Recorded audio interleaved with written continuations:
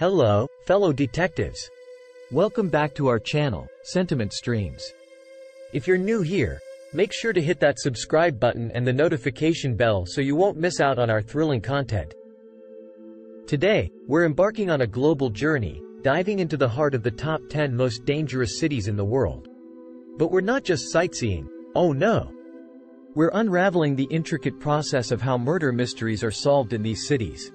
So, fasten your seatbelts, because this is going to be one wild ride. Number 1 on the list is Celaya, Mexico. This city is not just known for its colonial architecture, but also for its high crime rate. The increased violence in the city is due to the efforts by the Jalisco New Generation cartel to wipe out its rival Santa Rosa de Lima cartel to take control of drug trafficking and large-scale gasoline thefts. But how do they solve murder mysteries here? Well, it's like piecing together a jigsaw puzzle with clues from forensic evidence, witness testimonies, and surveillance footage. But remember, this isn't your grandma's Sunday afternoon puzzle, folks. Let's dive a bit deeper into the crime-solving process in Celaya. An example of this is the Celaya massacre that occurred on May 23, 2022. In this incident, 11 people were killed in a mass shooting at the Gala Hotel and a nearby bar. The attack was carried out by 15 hooded gunmen from the Santa Rosa de Lima cartel. The investigation into such crimes often involves multiple facets. In this case, the attackers left a message on a piece of cardboard referring to the Jalisco New Generation cartel and 3 dismembered bodies which were found hours before the attack. This evidence, along with witness testimonies and surveillance footage, would be used to piece together the events of the crime. Forensic evidence, such as ballistics from the assault rifles used and residue from the Molotov cocktails, would also be analyzed. In addition, investigators would likely look into the ongoing gang war between the Santa Rosa de Lima cartel and the Jalisco New Generation cartel as a motive for the attack. However, it's important to note that the high levels of violence and corruption in the city can often hinder these investigations. Law enforcement agencies may face threats or bribes from the cartels, and witnesses may be too afraid to come forward. Next up is our number 2 on the list we're heading to Tijuana, Mexico. High violence in the city is mainly due to human trafficking and drug trades carried out by different gangs. Abrupt violence also frequently takes place between the 2 rival gangs, the Tijuana and the Sinaloa cartels. In Tijuana, Mexico, the process of solving murder mysteries is a daunting task due to the high rate of violent crimes, largely fueled by the drug trade, particularly methamphetamine. The city recorded a staggering 2,518 murders in 2018, and the numbers have been rising since then. The city's law enforcement and criminal justice systems face numerous challenges in investigating and solving these crimes. The high volume of cases, coupled with the violent and often public nature of these crimes, makes it difficult to effectively investigate each case. Furthermore, the involvement of powerful drug cartels in many of these crimes adds an additional layer of complexity and danger to the investigations. In many cases, the crime scenes are chaotic and gruesome, with victims often being shot in public places. Forensic teams work to collect evidence from these scenes, which can include bullet casings, blood samples, and any other physical evidence that might be present. This evidence is then analyzed in an attempt to identify the perpetrators. However, the high level of violence and the power of the drug cartels in the city often hinder these investigations. Witnesses may be too afraid to come forward, and law enforcement officials themselves may be threatened or bribed into silence. As a result, a large number of these crimes go unsolved. Despite these challenges, there are efforts to combat the violence and bring perpetrators to justice. The city's mayor, Arturo Gonzalez Cruz, has emphasized the need to rehabilitate Tijuana's social fabric and eradicate corruption, which he describes as the mother of all evils. Our next stop is the number 3 on the list is Ciudad Juárez, Mexico. The increased brutal violence in the city is often attributed to the turf wars between the rival Sinaloa and the Juárez cartels. Poverty, drug violence, and government corruption are also main reasons for the increased violence. In Ciudad Juárez, solving murder mysteries often involves the use of forensic anthropology and DNA analysis, as exemplified by the work of Mercedes Doretti, a New York-based forensic anthropologist and co-founder of the Argentine forensic anthropology team. In 2001, after the bodies of 8 young women were discovered in a cotton field near Ciudad Juarez, Doretti was called in to help identify the bodies. The local authorities had misidentified 3 of the 8 remains, and Doretti's report to the Inter-American Court of Human Rights led to reparations for all the families and a condemnation of the Mexican justice system. Doretti's work in Ciudad Juarez revealed the importance of forensic anthropology and DNA analysis in solving murder mysteries. She used these techniques to identify the remains of the victims and to provide evidence of the authorities' mishandling of the case. However, the process of solving murder mysteries in Ciudad Juarez is often hindered by corruption and a lack of resources. Despite these challenges, the use of forensic anthropology and DNA analysis has proven to be a valuable tool in bringing justice to the victims of these crimes. Next, we're off to Ciudad Obregón, Mexico. This city functions as a vital region in the international drug and human trafficking trades. In Ciudad Obregón, the process of solving murder mysteries is a significant challenge due to the high rate of violent crimes. The city is one of the violence hotspots in the state of Sonora, which set a new annual murder record with nearly 1,600 victims in 2020, a 17% increase over the previous record. The majority of these murders are carried out with firearms. The high volume of cases, coupled with the violent nature of these crimes, makes it difficult for law enforcement and criminal justice systems to effectively investigate each case. The process of solving these crimes typically involves collecting and analyzing forensic evidence from the crime scene, such as bullet casings and blood samples. Witness testimonies and surveillance footage may also be used to piece together the events of the crime. However, the power of drug cartels in the city and the high level of violence often hinder these investigations. Witnesses may be too afraid to come forward, and law enforcement officials may face threats or bribes from the cartels. Despite these challenges, there are ongoing efforts to combat the violence and bring perpetrators to justice. However, the rising numbers of violent crimes indicate that these efforts have a long way to go. Our next stop is Irapuato, Mexico. The increased violence in the city is due to the frequent turf wars between the Santa Rosa de Lima cartel and the Jalisco New Generation cartel. In Irapuato, the process of solving murder mysteries is significantly challenged by the surge of violence in the city, primarily stemming from turf wars between the Jalisco Cartel New Generation, CJNG, and the Santa Rosa de Lima cartel, SRLC. The city, with a population of slightly more than 500,000, has become one of the most violent cities in Mexico and the hemisphere. The key factor driving the current turbulence is the availability of black market oil, stolen from pipelines belonging to the national oil company Petróleos Mexicanos, Pemex. The profits derived from this lucrative industry, known within Mexico as huachicol, has turned Guanajuato into sought-after terrain for local criminal groups.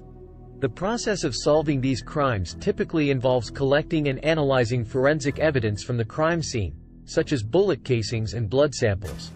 Witness testimonies and surveillance footage may also be used to piece together the events of the crime. However, the power of drug cartels in the city and the high level of violence often hinder these investigations. Witnesses may be too afraid to come forward, and law enforcement officials may face threats or bribes from the cartels. In 2018, the local police essentially declared publicly they would no longer seek to enforce laws related to organized crime, which it proposed to leave to the federal government. Despite these challenges, there are ongoing efforts to combat the violence and bring perpetrators to justice. However, the rising numbers of violent crimes indicate that these efforts have a long way to go. Next, we're heading to Ensenada, Mexico. The increased violence in the city is due to the turf battles between the rival cartels, the Sinaloa cartel, the cartel Jalisco Nueva Generación, and remnants of the Arellano Felix organization, in addition to human trafficking and drug trades. In Ensenada, the process of solving murder mysteries is a significant challenge due to the high rate of violent crimes, largely fueled by the drug trade and territorial disputes between criminal groups. An example of this is the tragic event that occurred during the Chacanilazo rally in 2023, where at least 10 people were killed and another 9 injured after an armed group fired at drivers participating in the rally. The process of solving these crimes typically involves collecting and analyzing forensic evidence from the crime scene, such as bullet casings and blood samples. Witness testimonies and surveillance footage may also be used to piece together the events of the crime. However, the power of drug cartels in the city and the high level of violence often hinder these investigations. Witnesses may be too afraid to come forward, and law enforcement officials may face threats or bribes from the cartels. Despite these challenges, there are ongoing efforts to combat the violence and bring perpetrators to justice. However, the rising numbers of violent crimes indicate that these efforts have a long way to go. Our final stop is Uruapan, Mexico. The increased violence in the city is due to the turf wars between the rival cartels, the Jalisco New Generation cartel and the Michoacan family.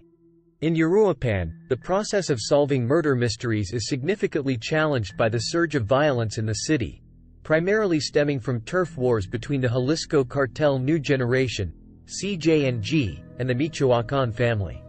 The process of solving these crimes typically involves collecting and analyzing forensic evidence from the crime scene, such as bullet casings and blood samples. Witness testimonies and surveillance footage may also be used to piece together the events of the crime. However, the power of drug cartels in the city and the high level of violence often hinder these investigations. Witnesses may be too afraid to come forward, and law enforcement officials may face threats or bribes from the cartels. Despite these challenges, there are ongoing efforts to combat the violence and bring perpetrators to justice. However, the rising numbers of violent crimes indicate that these efforts have a long way to go. Continuing our journey to number 8 on the list, we land in Uruapan, Mexico, a city witnessing regular clashes between the cartel Jalisco Nueva Generación and several other criminal groups, all vying for control over vital drug trafficking routes. With a staggering 72.59 homicides per 100,000 inhabitants, Uruapan is a city where solving murder mysteries is a daunting task. The city is plagued by extreme violence, with the Mexican non-governmental organization Causa and Commune registering 438 acts of extreme violence in September alone, making it the deadliest month of the year. The process of solving these crimes typically involves collecting and analyzing forensic evidence from the crime scene, interviewing witnesses, and following leads. However, the power of organized crime groups and the high level of violence often hinder these investigations. Witnesses may be too afraid to come forward, and law enforcement officials may face threats or bribes from these groups. The fear is palpable, and it's a constant battle for justice. The report by Causa and Commune reveals some chilling statistics. There have been at least 800 cases of torture this year, in addition to 640 incidents of dismemberment, mutilations, and destruction of corpses. The discoveries of 502 clandestine graves, 418 massacres, and 341 murders of women that were perpetrated with extreme cruelty paint a grim picture of the city. Despite these challenges, there are ongoing efforts to combat the violence and bring perpetrators to justice. However, the rising numbers of violent crimes indicate that these efforts have a long way to go. Now, let's move on to the 9th city on our list, Cape Town, South Africa. Known for its stunning landscapes, this city also has a dark side. With a homicide rate of 64 per 100,000 inhabitants, Cape Town is a city grappling with high levels of violence. There are approximately 130 different gangs in the city, and it is reported that over 100,000 people are involved with these gangs. Many crimes related to drugs and gang violence also take place in the city of Cape Town. The process of solving murder mysteries in Cape Town is complex, with only a small percentage of murder cases ever making it to trial, let alone ending in a successful conviction. This is a global phenomenon, but it is particularly pronounced in South Africa due to the high rates of violent crime. The process of solving these crimes typically involves collecting and analyzing forensic evidence from the crime scene, interviewing witnesses, and following leads. However, the high volume of interpersonal violence in South Africa makes it difficult for any police service to get a handle on the situation. Despite these challenges, there are ongoing efforts to combat the violence and bring perpetrators to justice. However, the rising numbers of violent crimes indicate that these efforts have a long way to go. And that's a wrap on our journey through the top 10 most dangerous cities in the world. It's been a wild ride, and we hope you've learned a thing or two about the intricate process of solving murder mysteries in these cities. Remember, if you enjoyed this video, subscribe to our channel and hit the like button. And that's a wrap on our journey through the top 10 most dangerous cities in the world. It's been a wild ride, and we hope you've learned a thing or two about the intricate process of solving murder mysteries in these cities. Remember, if you enjoyed this video, don't forget to hit that subscribe button and the notification bell so you won't miss out on our thrilling content. Our final stop on this global journey takes us to San Salvador, El Salvador. This city, which for years had one of the world's worst murder rates, saw a significant decrease in murders in 2022, with a drop of 56.8% amid a widespread crackdown on gang violence. The process of solving murder mysteries in San Salvador is closely tied to the country's efforts to combat gang violence. It typically involves collecting and analyzing forensic evidence from the crime scene, interviewing witnesses, and following leads. However, the high level of gang violence often hinders these investigations. Gang members may intimidate or harm witnesses, and law enforcement officials may face threats from these groups. In response to a surge in violence in March, President Nayib Bukele asked Congress to approve a temporary state of emergency, suspending certain constitutional rights in order to combat the notorious Barrio 18 and Mississippi 13 gangs. This controversial measure, which has been extended numerous times and remains in effect, set off a militarized offensive that has led to over 60,000 arrests of alleged gang affiliates. Despite these challenges, there are ongoing efforts to combat the violence and bring perpetrators to justice. The reduction in homicides is attributed to the state of exception, with a significant number of criminals no longer on the streets causing harm to the population. And that's a wrap on our journey through the top 10 most dangerous cities in the world. It's been a wild ride, and we hope you've learned a thing or two about the intricate process of solving murder mysteries in these cities. Remember, if you enjoyed this video, don't forget to hit that subscribe button and the notification bell so you won't miss out on our thrilling content. Until next time, stay safe, fellow detectives. Until next time, stay safe, fellow detectives.